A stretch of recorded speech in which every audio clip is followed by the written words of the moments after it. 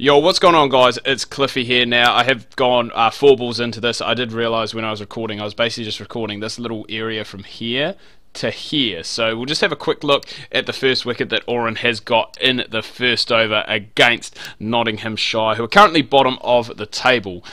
So hopefully we can go and pick up a win here. They do still have a decent team. Ross Taylor, I was going to say I'd be embarrassed if that wasn't Ross Taylor. That would be awkward from me. Ricky Weasley's, Samit Patel, Will Root, Fletcher, Wood, Footer and Harry Gurney. So a decent side, and to be bottom after one game, it is a bit hard to go and determine whether they are going to be wooden spooners for this season. So we've gone in with pretty much the same side. I have changed my wicketkeeper, kept Zach Chappell in there, just because he did do well in that one-day game. And we have gone once again with the chances, so we do have chances and wickets as the highlights for the one-day game, because I think that adds just a little bit extra to it. Is this going to be... Well, how is that even a chance? The guy was past the wicketkeeper a mile away.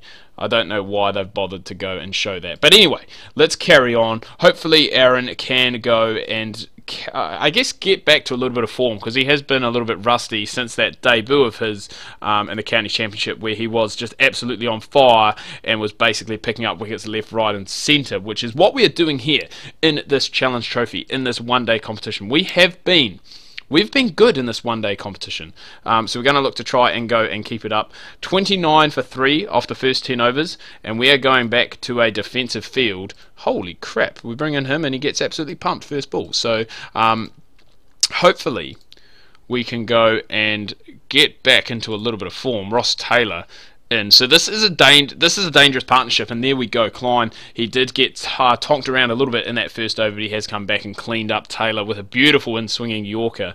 And I think if we can get through both Samit Patel and Root, there's not really a whole lot left there batting wise, and it was a hard one to bat first in this game.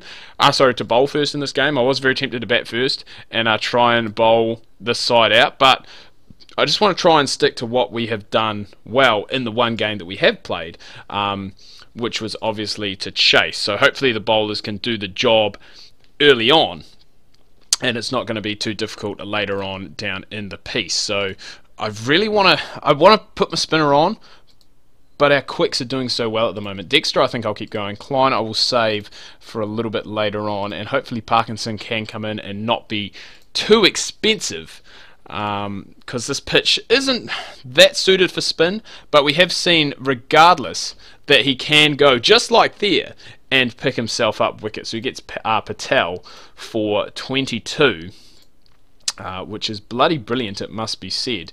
And not ideal that he is now bowling to 2 left-handers, but that hasn't stopped him in the past. We're going to bring in Chappell. Again, I do like Chappell as a one-day player. I think he's aggressive with the bat, but with the ball he can still be very expensive, so we might just go to 2 overs for him. He has gone for 20, and we don't really want to undo, I guess, the good work that has been done. And I think if we can get through here, we can get 1 wicket and get the bowlers in. That's exactly what we want, and it is going to hopefully trigger another little lower order collapse. That one there has gone. Is there a player there? You betcha there is. Moore's gone. Parkinson gets his second, and for a guy who hasn't played a whole lot of one-day cricket, as you can see, this is only his 3rd match, but 5 wickets already. He has been very economical as well, only going for 4. So it'll be interesting to see how he does go in 2020 cricket as well, whether he is going to be expensive or if he's going to go and get the job done. So we're getting plenty of chances here, it must be said, but we haven't quite been able to get that finishing blow as of yet. We're going to bring in rain now, otherwise we are going to run out of overs from the other end. Actually, no, we won't, because Chappell bowled some overs, didn't he? Ooh, boy, oh boy. Fletcher, see you later, gone for a second ball duck. And things are looking good here, it must be said. If we can get rid of Root here, this is Joe's brother, and he's gone for 25, then we're not going to be chasing a whole lot, and hopefully we can roll up Harry Gurney here with the last one. Surely that's taken the outside edge. Big appeal, but the umpire stands unmoved, shakes his head, and says that that is not out. But one-day games, we are... Parkinson. Good God, man. 3 chances in that over. Outside edge there off of Rain's bowling. They are just going to get those singles. So Parkinson done and dusted with his overs. We're going to bring Oren in.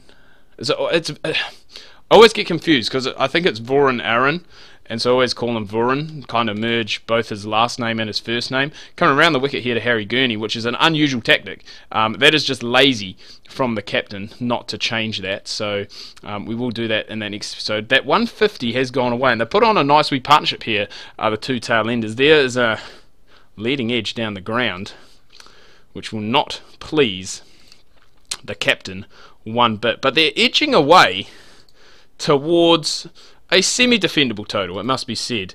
It would be interesting to see how this last partnership has gone, because they have just, as I said, they've just knotted away, not done heaps, but they have put on 20, which is frustrating considering they were 6 for 150, then it went to 9 to 150, and they are going to finish up not out 180, so it is going to be a similar chase to last time around. I have moved Ackerman up to the top to open.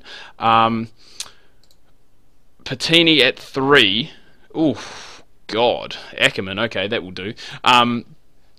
Yeah, Patini at 3, Dexter at 4. We will once again go to the medium, which is the boundaries, obviously, and the chances. So we do get the best of both worlds, and hopefully we can go and get off to a bit of a start like we did last time, because it really took the pressure off towards that back end of the innings, and did make things a lot easier on the middle order. And saying that, it was only the top 4 that did get a bat, but we just want to make it as easy as possible for that inexperienced middle order, I guess, if they are required to come in and have a bat. But in saying that, the middle order isn't actually that inexperienced with the changes that we have made. Obviously, Patini at 3, Dexter, who's 33, at 4, and then Cosgrove at number 5. So the middle order now is probably a strength of ours. To be fair, the whole top 5 is a strength now that we have gone and included Patini in there. I did want to try and get that youth in there and get that youth involved, but I think at the moment,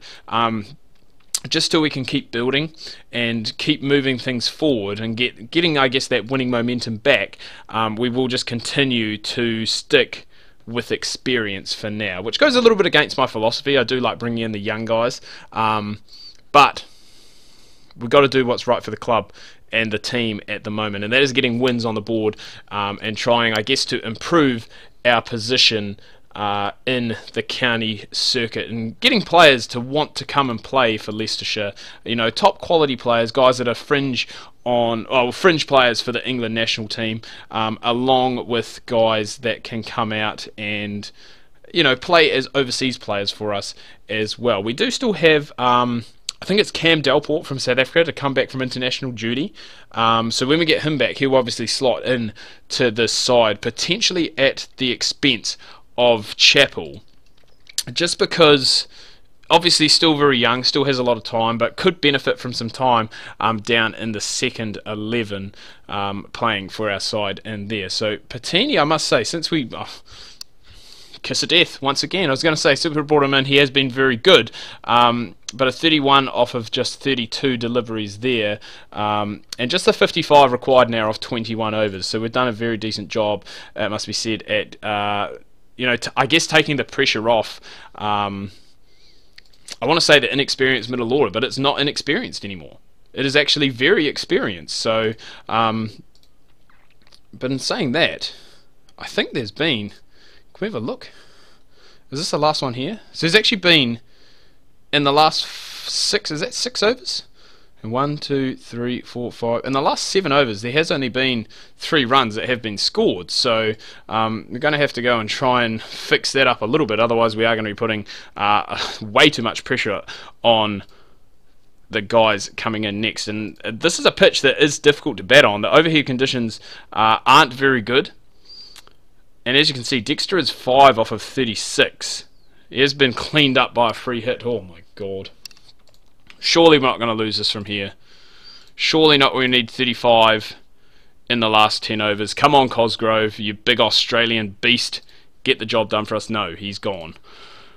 Okay, now it's starting to get to panic stations, because now all of a sudden we need 30 off of the last 6 overs, and we were absolutely cruising to victory, it must be said, and we have somehow gone on a downward spiral at an incredible rate of knots.